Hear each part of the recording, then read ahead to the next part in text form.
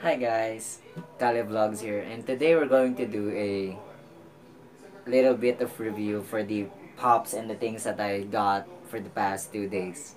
So let's get started.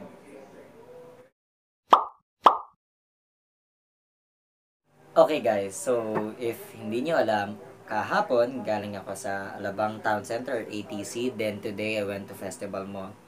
So habang nasa ATC kami kahapon, kasama ng family, binilan ako ng lola ko ng something and I'm very happy kasi nadagdag na naman sa collection ko.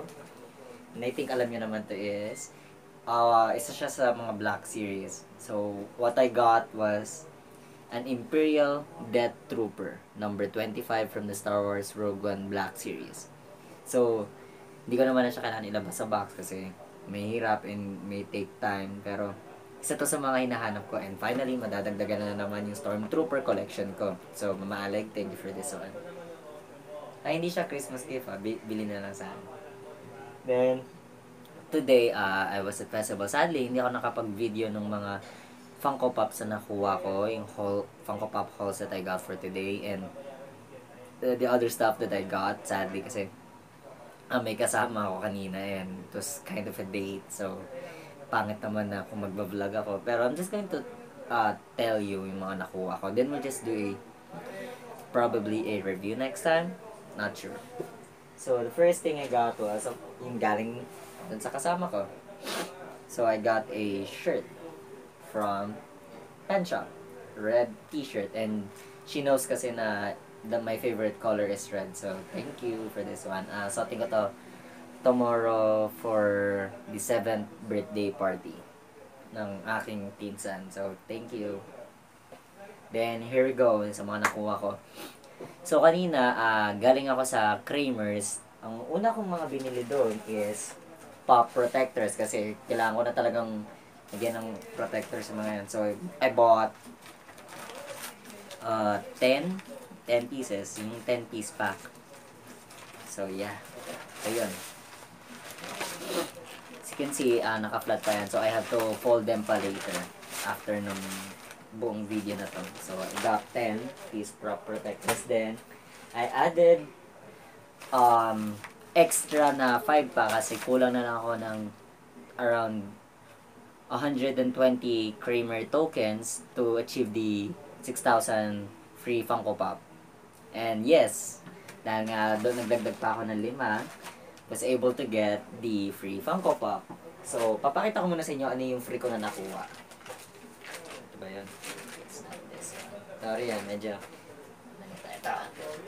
So, this is the free Funko Pop that I got at Kramer. So, Kramer's, thank you for this one. The pop is in great condition. So, more than that, ang aking nakuha na freebie ay si Quicksilver from the X-Men.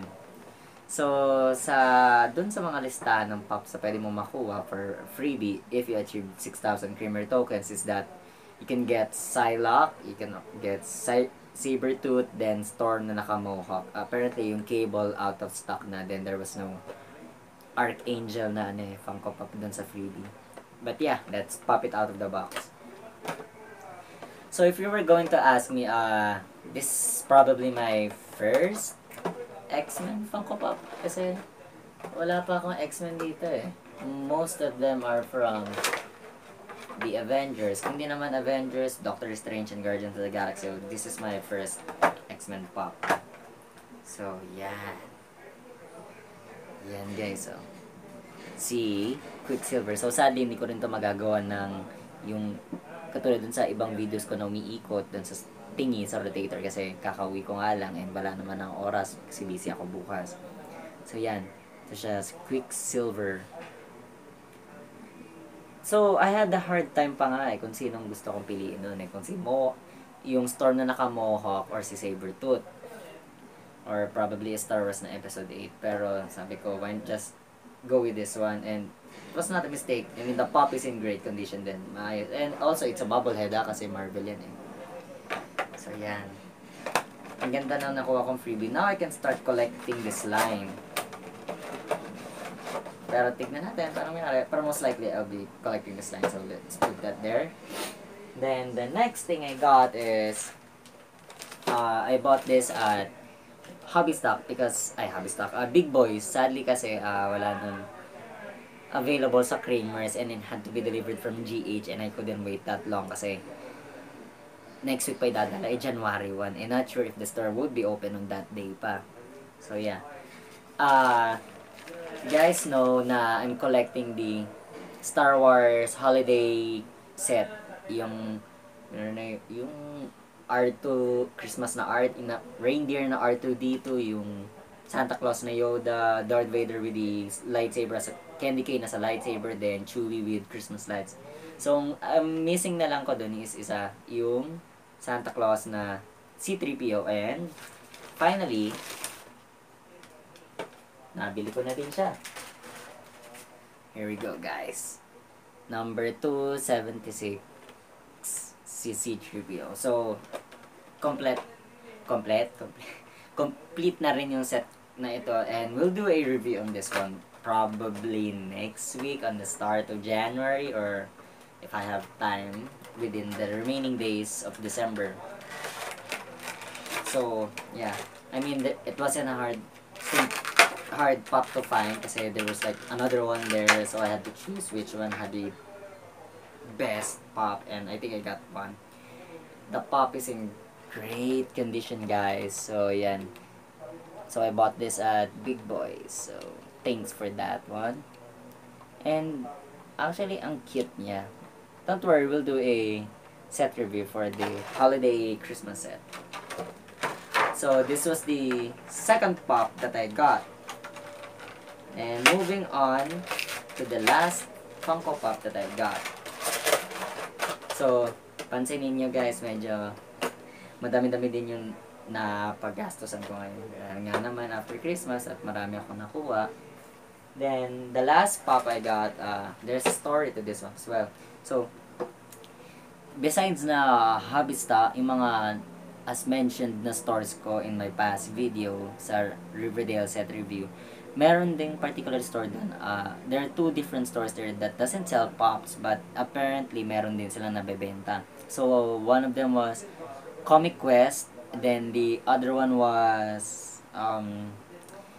mga nagbebenta ng ano yun, yung mga sasakyan, action figures and stuff. I forgot the name. Pero I bought this at Comic Quest, and guys, yung Funko Pops na binibenta doon is only 330 pesos. Imagine!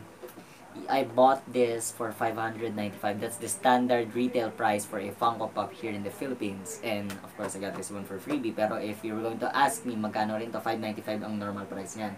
So, imagine mo, 330 pesos lang yung Funko Pop. So, I only needed to buy one because ito lang naman yung kinikilangan ko doon. And luckily nga, meron pa doon. So, nag-alanganin pa nga ako kung may mabibili pa ako eh. Pero, yeah, papakita ko na sa inyo. Ang binili ko na Funko Pop doon sa Comic Quest is si Jyn Erso, number 138 Star Wars Rogue One Wave 1 set. So, if you guys naman notice dun sa unboxing review ko ng mga Star Wars Funko Pops na meron ako, I'm collecting the Star Wars Rogue One Funko Pop set. So, I have 4. Ito na yung pang-apat. Meron na ako nung Captain Cassian Andor, Baze Malbus, then Director Krennic. So, I have Jyn Erso. So, 4 na. Yeah, I mean, the box is nice rin naman, maayos naman. Pero, let's pop it out. So, honestly, happened today na even though kasama ko yung friend ko the entire day hanggang gabi, na hindi man nga ako nakapag-video, pero sinamahan niya ako for this one, and kaya happy rin ako. So, ito si Jyn Erso. Yan. So, honestly, the pop, I have to give it a 10 out of 10. Kasi ang ganda. I mean, the hair design is nice. The gun is properly yan. Wala akong nakitang flaws. Ano na to? Imagine mo, I just bought it for 330 pesos. Sulit. So, ito ang naganap sa araw na to.